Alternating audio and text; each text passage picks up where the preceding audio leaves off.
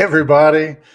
Welcome to our show. I'm John Clay from Better Source Benefits, and this is how to extract the equity and put it to work for you in your medical plan. So it's exciting. Activating healthcare equity is something that I'm passionate about. It's something that I've very often thought about after the fact, because when you're sitting there looking at numbers, a lot of times people don't recognize what impact that money that's buried in your health plan is really costing your business instead of working on behalf of your business. So today, welcome again. And today's show is sponsored by none other than Better Source Benefits, www.bettersourcebenefits.com.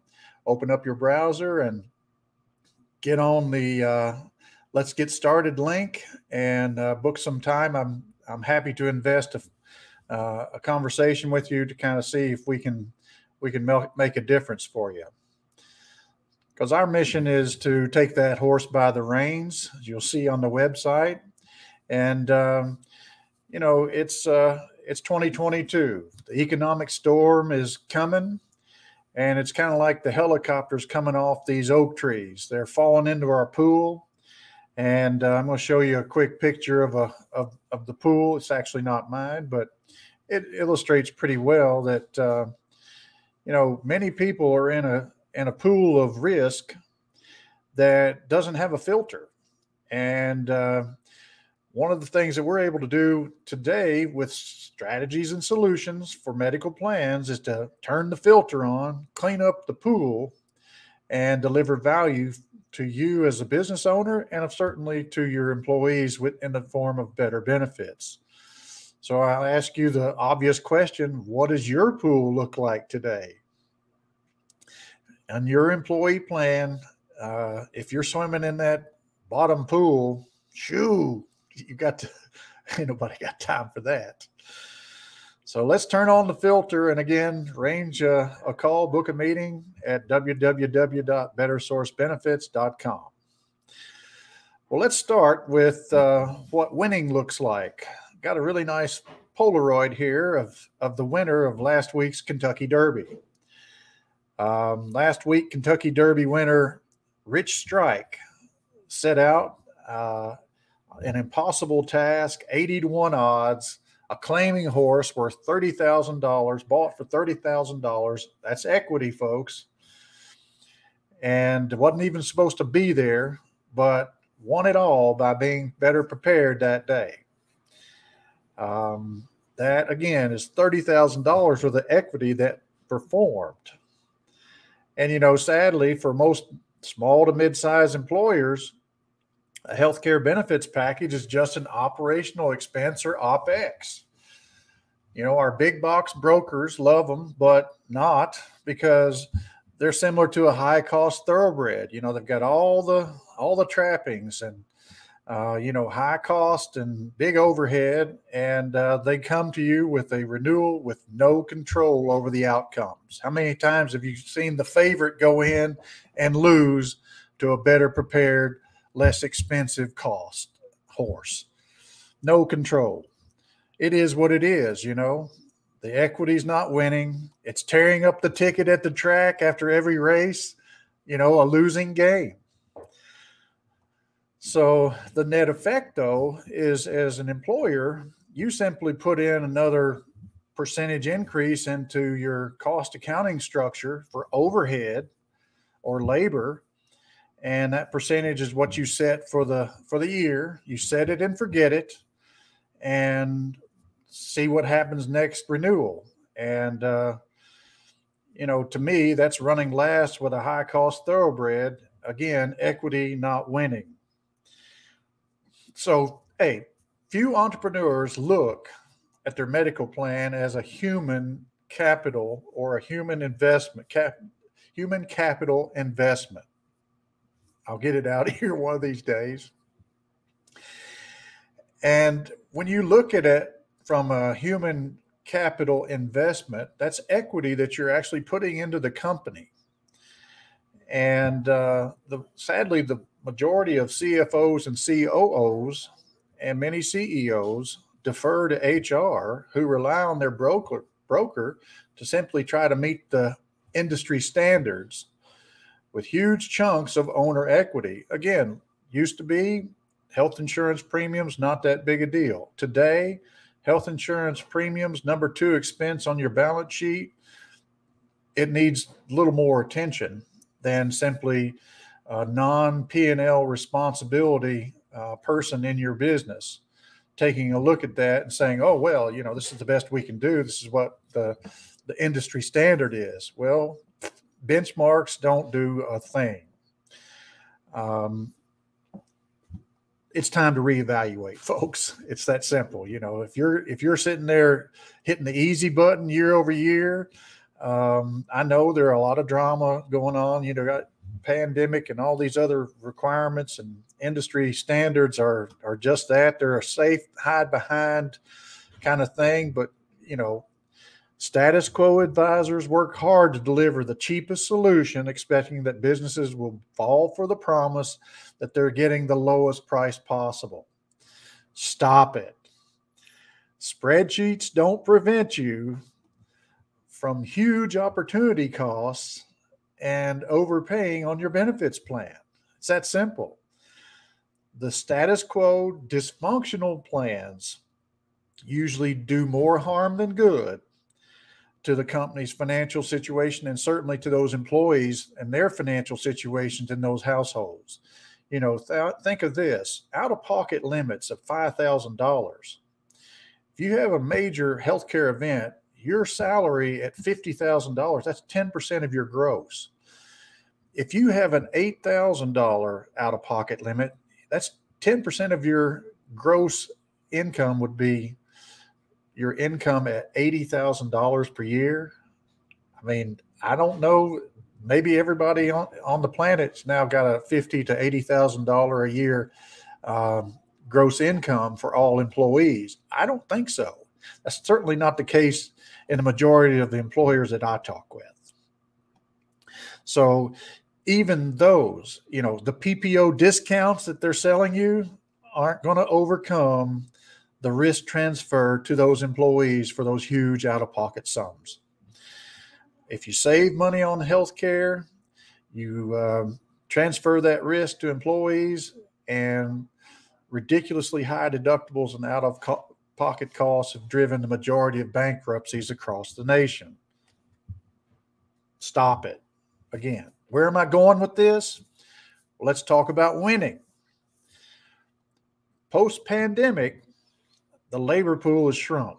People are coming off government-subsidized free health care.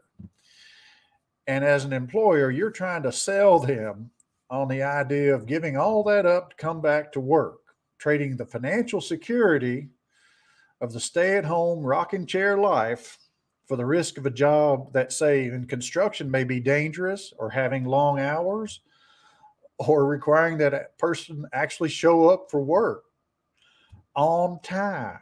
Really? On time. So, if you're looking for that rock star, the best talent, most experienced professionals, they mostly are family guys and gals. And many times they're choosing the competitors. Look no further than your health care benefits.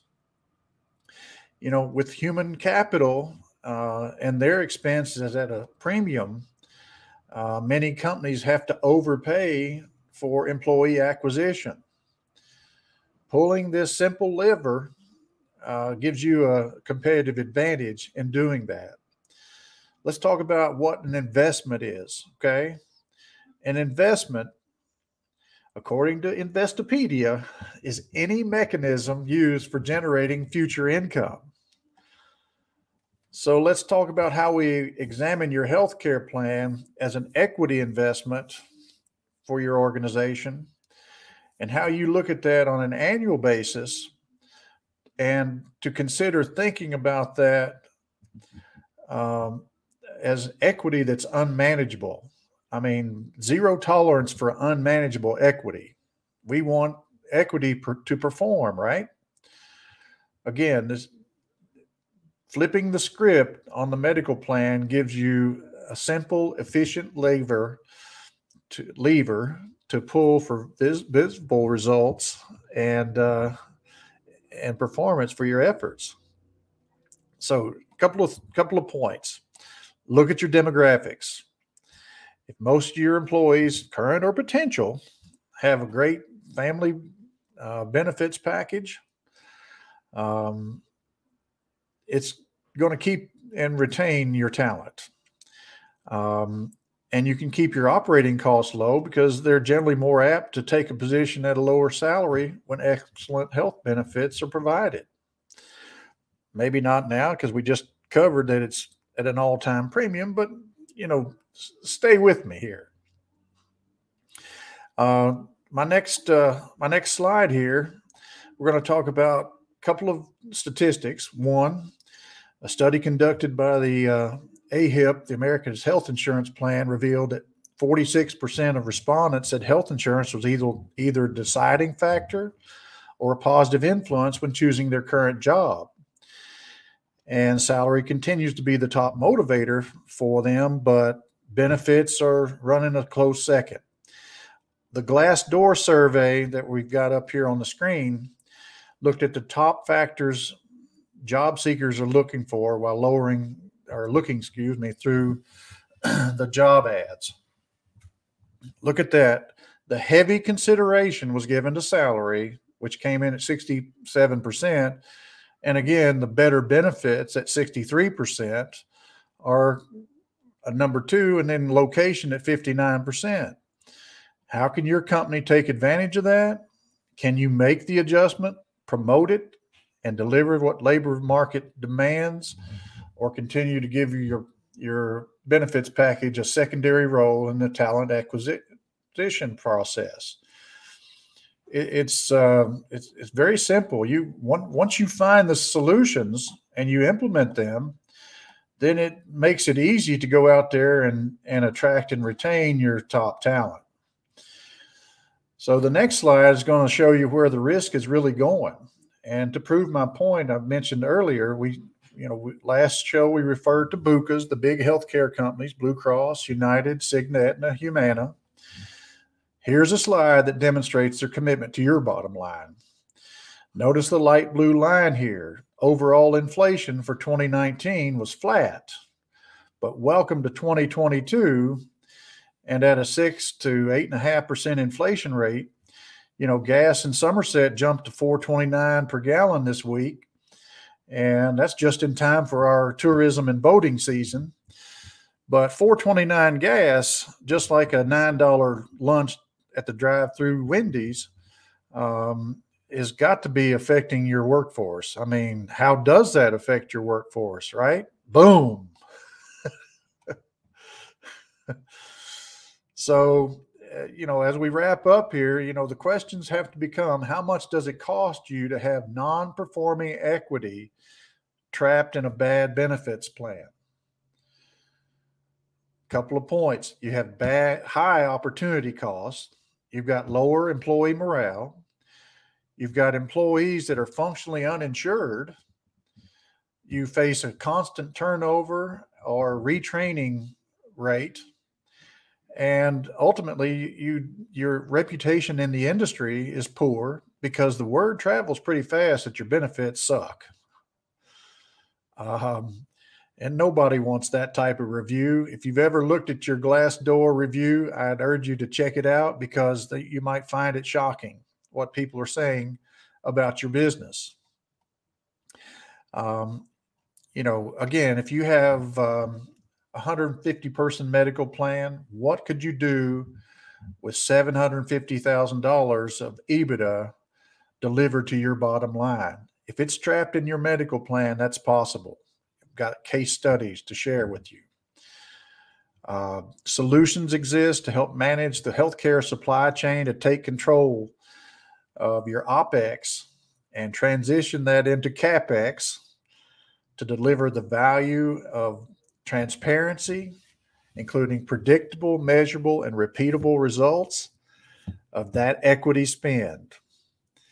You can restore financial security to your employees and release that trapped capital wasted inside that medical plan year over year. That's it. Activating healthcare equity wins. Don't think an old claiming horse can't help you win big. Book a meeting with me at www.bettersourcebenefits.com and click the Get Started link, and we'll show you how to make it work. So that's it. Thanks again for tuning in, and we hope to see you on our next show.